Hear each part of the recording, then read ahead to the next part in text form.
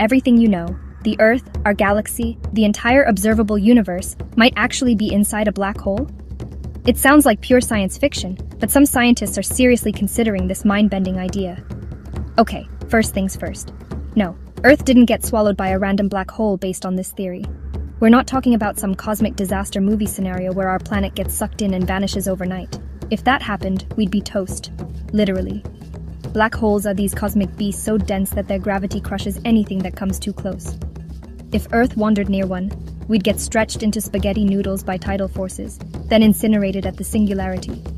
Not a great way to go. But here's where it gets weird. Some physicists have asked, what if our entire universe was actually born inside a black hole? This isn't just a wild guess.